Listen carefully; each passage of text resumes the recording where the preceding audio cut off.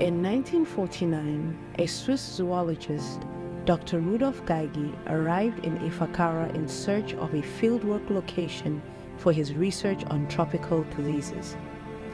Burdened with a wide range of diseases, Ifakara, which is translated as a place to go die, was the ideal place for Geigy to set up the Swiss Tropical Institute Field Laboratory.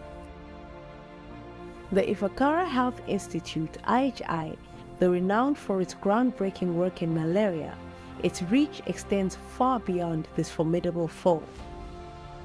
So we have developed a target product profile that at least give directions to the scientific communities on what things should be considered by the scientific community when they are developing novel tools.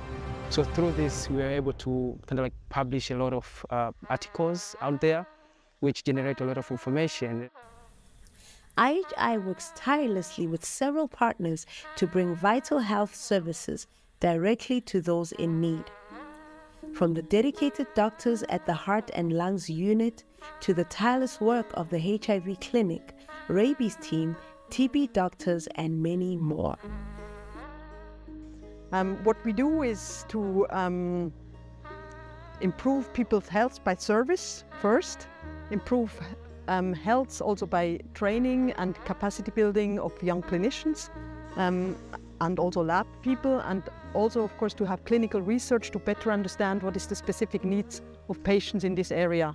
Because, of course, not every patient has the same challenges all over the world, while we treat the same disease, which I think we have been able to develop a community surveillance system. At the end of the day, you need to understand that biting dog, most of the time they bite the poor communities living in rural communities.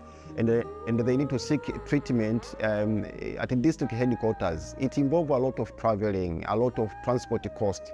For most of the communities, especially in rural settings, this is an additional burden to their welfare. All the work that IHI does hinges on having a highly qualified and skilled task force. IHI, in collaboration with its many sponsors and supporters, has managed to breed the necessary skilled force trained at some of the most highly reputable institutes around the world.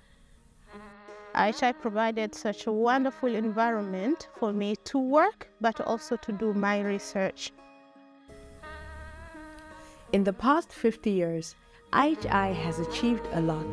The impact it has had on its family of scientists, communities surrounding the centers, Tanzania as a nation, and the world at large is something to be commended by all.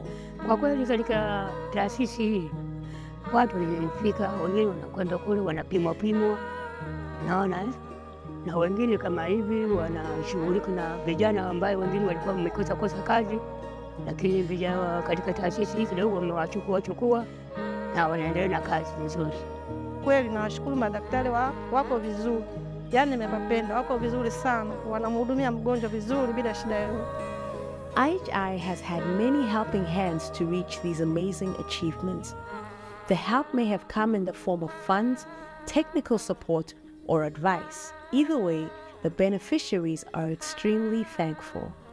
Inasmuch as IHI has achieved these milestones, more work still needs to be done, not only in the major areas of focus, but in new areas as well.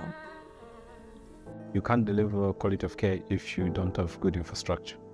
You can't deliver quality of care if you don't have equipment and the medical supplies.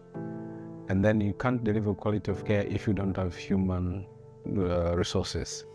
Yes, the world is one village. Solving a health challenge in one country could be solving problems in many other countries. And that is the most important reason why investments should be made in such a noble cause as the work done at IHI. First of all, capacity building is very important. And capacity building is not just to enable the scientists or research to be able to conduct the research, but as well as to empower them to do it in a world-class manner. So whatever the local community can do to make the work of IHI more efficient, less cumbersome, I think that is as good as any donation that we can get from outside Tanzania.